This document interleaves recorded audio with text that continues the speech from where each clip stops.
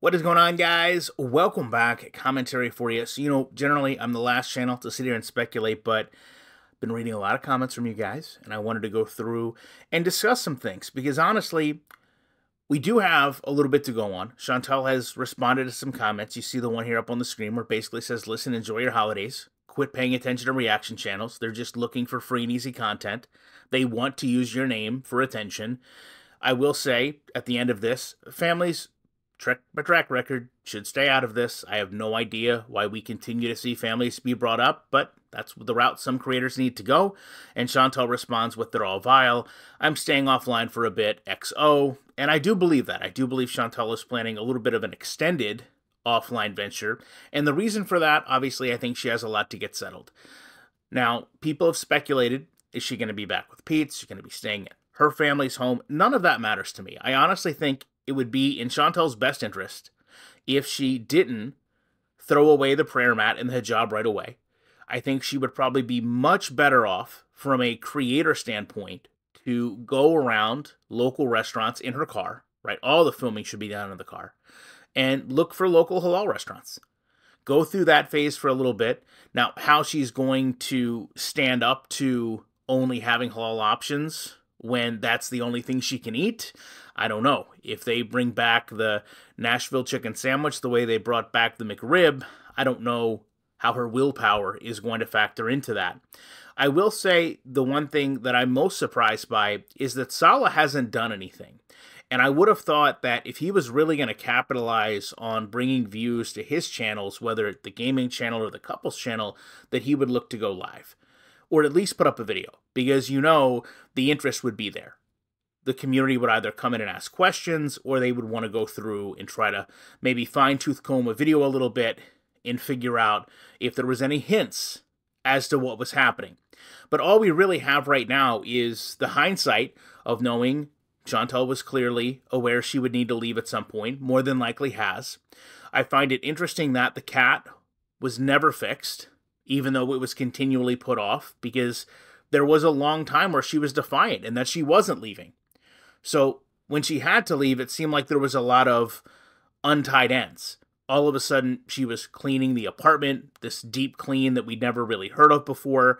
We knew that the apartment was for expats, which Chantal herself labeled her as. We don't know if Salah's going to be staying there. Of course, you recall when she first went over, Salah was perfectly fine in his, quote, bachelor pad that he had set up. So I don't necessarily know that he needs to be staying where they were.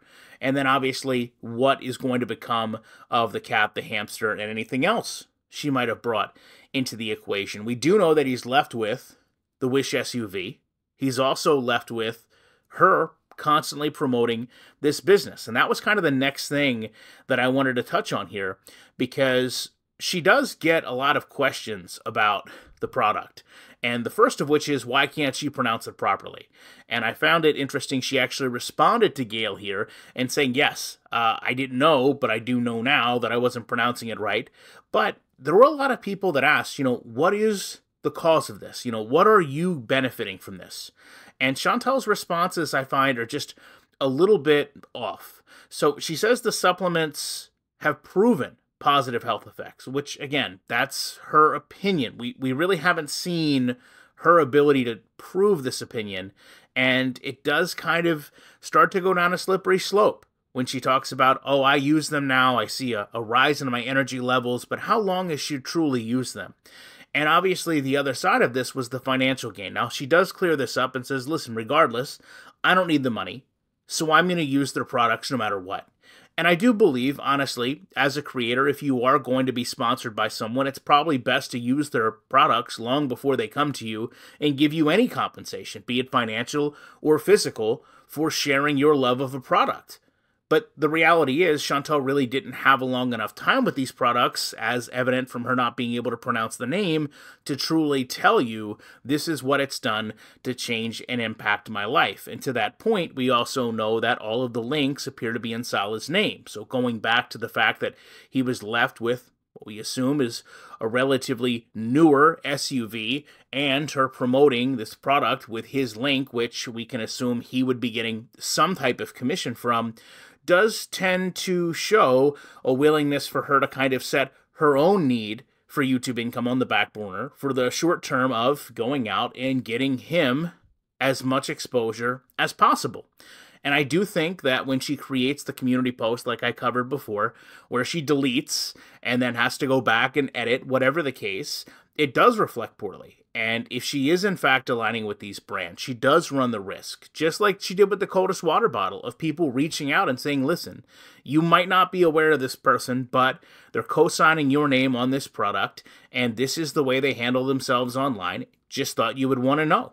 Chantel's had to deal with this countless times over. I personally don't recommend that. I wouldn't do that. But at the end of the day, I do know there's people in this community, as I mentioned in the beginning, that don't seem to be able to discern the line between YouTube, social media, and real life. And every day we see people willing to kind of walk over that line for whatever reason. Now, to close this out, as I mentioned, Salah does have his own platforms. He could easily be going on them. But one of the things that I really was reminded of was before Chantel was leaving, remember, she was setting up this new channel. She was going to come out and said, listen, we're going to have this channel here. Everyday Miriam is going to be my everyday wife life as a Muslim revert. But all the personal stuff, the weight related, the faith related, you're not going to find them on my Foodie Beauty channel.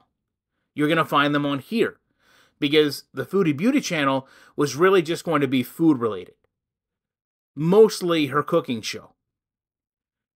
So to me, that really doesn't scream somebody that figured they were going to be leaving right away.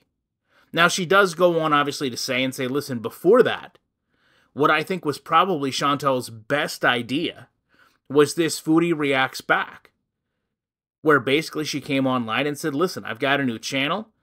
I'm going to do what everybody else is doing. She's seen how successful it is for most creators, and she was going to react back. She never really got to the point where she did either one of these channels, but they're all sitting there. And I think to that point, when you look at things as a whole, you've got somebody that has control of, from what we know, at least 4 channels, right? You've got Foodie Reacts Back, Everyday Miriam, the Foodie Beauty channel, and the Couples channel. And here we are, better part of a month, and we've only seen uploads on one of the channels, and that's it. There's a lot of work that goes into creating content. I'm not taking that away from anyone, and I'm certainly not saying that it's an easy thing to do, but what I will say is it's easy to sit down and say what you're going to do. It's easy to sit there and direct your viewer, your subscriber, to a different platform and say, hey, listen, this is where I'm going to create content now. This is going to house all of this content if you want to go over there. But it's a lot harder to actually follow through and make that content. And the fact that right now, you can see, just by searching her name, reaction channels continue to stay relevant, continue to bring in views, continue to be supported, and that's because of people like you watching this video 8 minutes and 20 seconds in, but because the community, I think we see more and more in times like this, is not solely dependent on Chantal. There's people that can still stream for hours. There's people that can still make videos. There's people that find ways to go back and recreate content based on her past videos. Chantal likes to sit there and think that she needs to be current. She needs to be making content for everyone else to be relevant. But as the view counts show, that really isn't the case. Speaking of relevant, here are the most relevant comments based on your hitting the thumbs up from the last video. I appreciate you watching this, and we'll be back as soon as I can with more content.